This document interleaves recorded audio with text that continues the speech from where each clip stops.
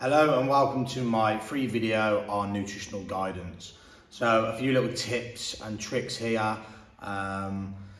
It's not a secret that to lose weight, we have to be in a calorie deficit. So what does a calorie deficit mean?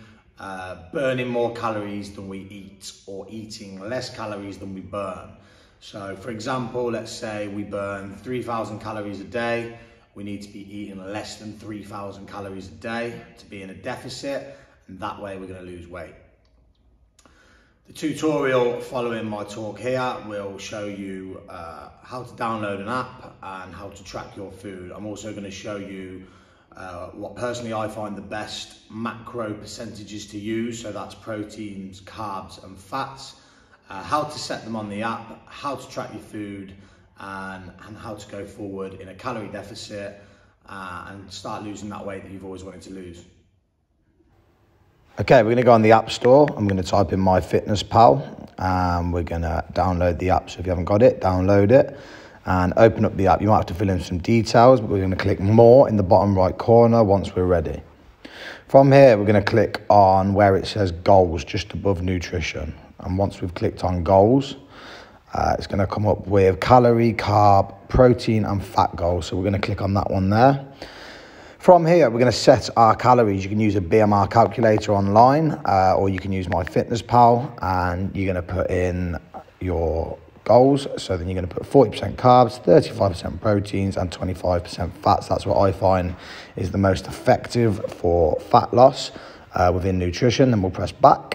And back again, and from here we're going to click down. Let's click on our diary. So if you see here, this is where all your food is stored. So this is just a little example. Let's go to the dashboard and search for a food. So here I've got a library of foods. Anything you put in there will then be stored to your library, so it makes everything a lot quicker and easier. So for example, let's go search your food at the top. Let's type in egg, just an example.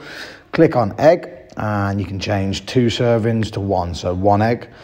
Select meal and you can put in that it's your breakfast. Then let's press the tick in the corner and we'll press the X. So that should now be in our diary. So if we click on diary, we can see it's been added. So at the top you can see our goal minus our food plus exercise. Exercise will be in if you've linked up your watch and your exercise to MyFitnessPal. If not, ignore it.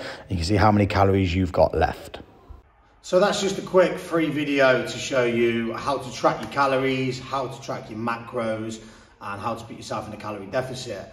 Thank you for watching. Like and subscribe if you've enjoyed the video or if you found it useful. If you'd like to go deeper into nutrition, training, losing weight, or anything else, then click the link below and drop us a message, and we'll be more than happy to get on the phone with you, have a Zoom consultation, and we'll see where we can go from there and helping you get the body that you've always wanted. Thank you.